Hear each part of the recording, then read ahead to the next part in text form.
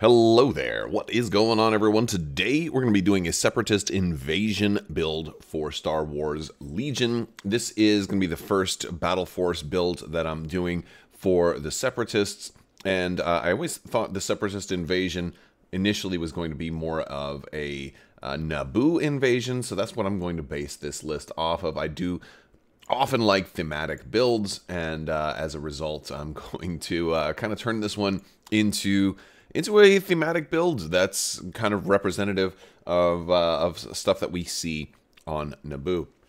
And also just kind of something that I kind of want to run anyway. And I think that's something that's kind of good about this particular one. So I'm going to come down here to the bottom right. I'm going to be using Tabletop Admiral today. And I'm going to select Battle Forces down here. And that's going to let us select the Separatist invasion. And of course, it'll give us a little heads up of what's available, what we're required to take, what we, what changes we see to the force organization chart. One of the big changes is that we can have up to 8 core, but we must have at least 4. So we're going to have lots of B1s in this list. Now, if I want to go with Separatist stuff that was present on the Battle of Naboo, that means I'm not going to be using Grievous or Dooku. It means I'm not going to be using Magna Guards. It means I'm not going to be using any of those. Now, we do have everything else available. I'm not going to use all of it because I can't fit everything that I want to fit in this particular build. One of the things that's going to inhibit some of my costs is Maul. I think if you're trying to do something like Naboo, you're going to be looking at, do you use Maul or do you not use Maul? Because if I leave Maul out of this build and I keep it keep it a little bit more along the lines of the droids fighting the Gungans, I'll have a lot more room for droidekas, Stap Riders, and maybe a second tank if I wanted to do something like that, because we're going to have a tank. We definitely are. If you guys are new here to the channel, we are still giving away a $25 Amazon gift card. We just recently did a lightsaber giveaway, but now we're doing a $25 Amazon gift card. If you want to have a chance to win that, you just have to be a subscriber and leave a comment on this or one of my videos. Also, check out Luxury Playstyle sponsoring the video today. Be sure to check out luxuryplaystyle.com. Head over there and check out some of the amazing Legion compatible tokens. These are double-sided tokens. They're gorgeous. You're going to really enjoy them. They're heavy. They're shiny. They're beautiful. They're going to make you enjoy your game even more. And use code Crabbok VIP while you're there. That's going to save 15% off of your purchase order. So check out luxuryplaystyle.com. So with all that being said, let's go ahead and start putting this list together. I did say I wanted to use Maul. Again, you know I'm a big fan of Darth Maul, and I love having him in the Separatist build. I kind of prefer, well, in some ways I prefer this version of Maul because it's kind of, I don't know, I guess I have a little more freedom. I definitely I also am a big fan of the particular sculpt of this one, and I kind of modded this one to have nunchucks. So I'm going to have Maul out here. I'm going to give him a lot of upgrades. I'm going to try to make him actually work. Almost every time that I tend to run Maul, I end up being a little too aggressive with him, and I get him killed. Which can happen. I'm going to make a little change to my typical Maul as well. I'm going to give him Saber Throw, because with that double-bladed saber, he's got 4 red dice that he gets to throw, and with Impact 2, Pierce 2, it makes for a fantastic ranged attack, especially with somebody who is going to end up having 3 actions. It's going to be nice. And I'm going to give him Burst of Speed for that turn where he decides he wants to spend 2 actions to move. He can completely cut across the whole battlefield. It's beautiful, and I love it. So with Burst of Speed in there, we're going to go ahead and go to our training upgrades. Of course, I am going to give him Tenacity. I think Tenacity is like one of those must-haves for Maul. It's going to give him 5 red and 4 white when he is in melee, because he's almost always going to have that wound on him. And I'm going to give him a different one. Now, a lot of times I would do offensive push here, and I do think that that's a good option. But in this case, I'm going to try Into the Fray. I think for those times that Maul does pop Burst of Speed and ends up in the middle of a lot of stuff, he's going to be able to get a little bit of survivability on the following turn with Into the Fray. I think Into the Fray might be worthwhile on him. I think it's a good option for Maul. I'm not sure if it's better than offensive push or not, but that's what we're going to go with. So, all right. So that's going to do it for our Maul build right now. We've got Saber Throw, Burst of Speed, Tenacity, and Into the Fray. Pretty heavy Maul build. I still do need a commander. So I'm going to put a T-Series Tactical Droid. Now, it's presumable that there was a T-Series tactical droid on the Battle of Naboo. We just didn't happen to see them. or maybe they took the place of the droid uplink. Maybe these guys came in, I believe, you know, in the absence of the Trade Federation's Lucre Hulk command ships. And these guys kind of took over some of those functions. So that's kind of why he's here. He's functioning as that Lucre Hulk uplink. And I'm going to give him aggressive tactics. That's going to work pretty well for this build, because we're going to have a lot of B1s. We are definitely going to have a lot of B1s. Let's start off with, first off, I want to run a couple of the classic good ones, the E5C B1 troopers. It's 3 black dice, kind of makes up for their terrible dice pool, and it's only 16 points. I mean, you can't beat it.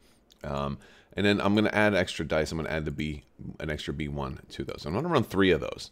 That's going to give us a good stable shooting core of a core of our core, and but we're going to add some more things in that. We're going to again, we have to have at least 4. So I'm going to go ahead and put another one in there. I'm going to put another one in there. This one's going to be, I'm going to put a rocket launcher trooper in there. We've got impact 2, we've got a red and 2 black, we've got a decent little dice pool in here, and maybe we just, you know, you never know when you're going to really need to go after, you know, go after vehicles. So it does exhaust, which is unfortunate, but it's an option, right? And we're going to put that one in there. I'm also going to put a radiation guy. Our red cannon trooper, our range 2 poison counter. I love this particular unit. The poison counters are so nasty. So giving them the poison token, it means that they're going to take a wound next time, unless they have some healing out there. That's just going to make them extra deadly to biological units, of which there are many. That gives us 5 B1 battle droids, which is a pretty good amount. And did I just accidentally erase that guy? I'm going to have to add him back in. There we go. All right, let's put him back in there. Rad cannon, and there we go. All right, so we're at we're looking at our 5 core right now. I do want to add some Stap Riders. They are certainly thematic. They were swirling around the battlefield during the Battle of Naboo. But fortunately, I don't have to add any upgrades to the Stap Rider in this case. And I'm going to add, of course, the battle tank, which is going to take us very close to our limit. We're going to put a couple of good things on this battle tank. Now, the battle tank, I really like it. It's got the range 4 gun. It's got the range 2 gun. It's got Arsenal 2. You don't have to have anything on there already, but I do like increasing its ability to shoot twice with its range. It's just a fun thing. Again, you don't have to, because you can always use barrage as well. But what I really like is the high energy shells. This one is particularly good if you find yourself going up against Jedi. It's also good against vehicles, decently good against vehicles. You have critical 1. You also have critical 2 on the main gun and impact 1. So you can end up getting a shot that has a whole lot of crits in there with the high energy shells. But since this shares high velocity, is the same as your MX-8 artillery laser cannon, then you find that both weapons have high velocity. Dodges can't be spent. This is not only good against Jedi, but it's also good against a lot of the new dodge meta that's been emerging. So I think this is something worth keeping in mind. So we're going to put the high energy shells on this one. I'm also going to put the HQ uplink. This is one that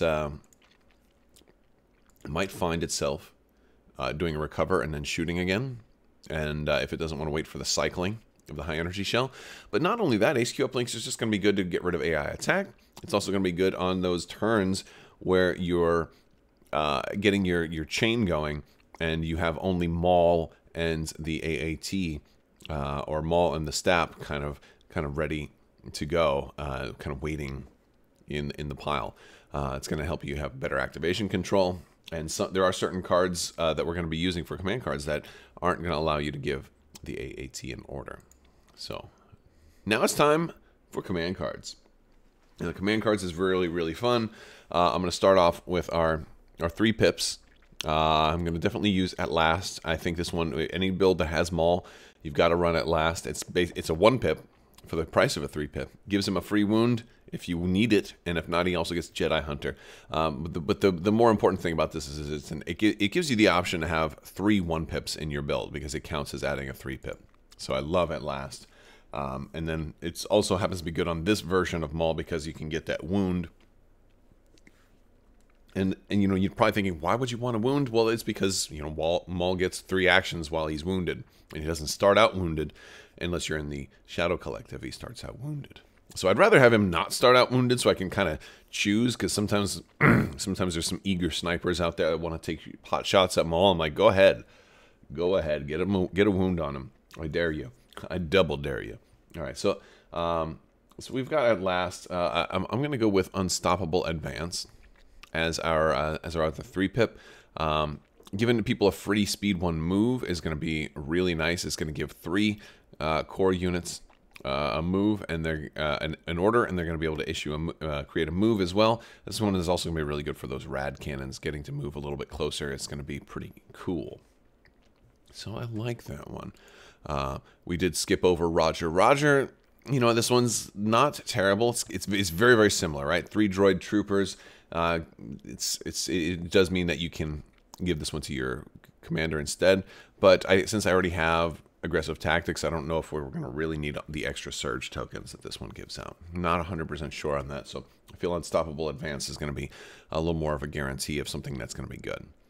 Now, as we move into our 2-pips, we're going to be looking at, I like Unrelenting Assault here. This one gives out free aim tokens, and it's 2 core units. Again, like I was talking about, this is one of the reasons I wanted HQ uplink on the AAT. I didn't want it to get hit with that AI attack. I wanted it to be able to aim an attack or recover an attack or do things like that. And so Unrelenting Assault is going to let us do some pretty groovy stuff with the droid troopers. And so my 2 little guys, they get to do that aim token, and then all of a sudden we get more aim tokens. And, you know, so this was good. It is any friendly core unit that performs a ranged attack. So if you want, this is really good for that time where after maybe you've moved everybody up with Unstoppable Advance, you want all those B1s to fire, and then, and it's a friendly unit. You can gain the aim token. So a lot of these guys, you could potentially have, you know, your B1s passing aim tokens over to like Maul and or your battle tank as well, which is a very, very fun way to run this one. So I like this card. Again, you know, these Separatist Invasion cards are cool. They're not like amazingly cool, but they're kind of cool. They're not enough to make me want to build a Separatist Invasion Force just because of these cards. But since this is a thematic build already that I kind of like, I'll take them. You know, they're like a slight nod, you know, to me. Now, as far as 2-pips, we have a 2-pip from Maul also. I'm not going to use this one. I kind of think that this one works a little better if you got your Sith probe droid also. If the Sith probe droids are in your build and you're able to deploy them with Maul, kind of doing the infiltrate option, so you can have 2 units kind of out there in the middle of nowhere. And since the droids aren't available in this particular Battle Force, I think I'm going to lean away from this one a little bit. It's my least favorite Maul card, and so you know, it's situationally useful, but I'd rather go with something that's going to be more useful. And in this one, I kind of like the classic Orbital Strike. This isn't going to work for my T1 series. He's going to get that nice range 4 super attack there, and also immune to deflect. So we definitely have a couple of answers for Jedi in this list. We definitely do. So yeah, I'm going to go with Orbital Strike. It's a fun one. All right, next up, we're going to our 1-pips. Now, first and foremost, we are going with Duel of the Fates. It's a great one for Maul. It's great if he does find himself needing to disengage, or if he finds himself kind of going in for the kill against some heavily tokened up Jedi. This is going to let him really take out Obi-Wan when he does his hello there or anything like that. So I like Duel of the Fates. And again, it's another 1-pip for Maul. Maul really needs the orders in this one sometimes, since your T-Series can kind of start that whole activation chain, and then your AAT has the HQ uplink. For our other 1-pip, we've got Ambush as an option, Mechanized Incursion, and AI Coordination. For this one, we are going to go with AI Coordination because of the fantastic standby. Gotta love standbys, right? Yeah, so that's going to do it for this build. I want to hear what you guys think down in the comment section, and I'll put a link to it down there. So be sure to check out Tabletop Admiral and build yourself some awesome lists, and share with me your thoughts. I will talk to you guys later. I want to thank you all so much for watching. Big thanks to my patrons. You guys are fantastic and help make this channel possible, so thank you for your continued support. I will talk to you later. May the Force be with you, and goodbye there.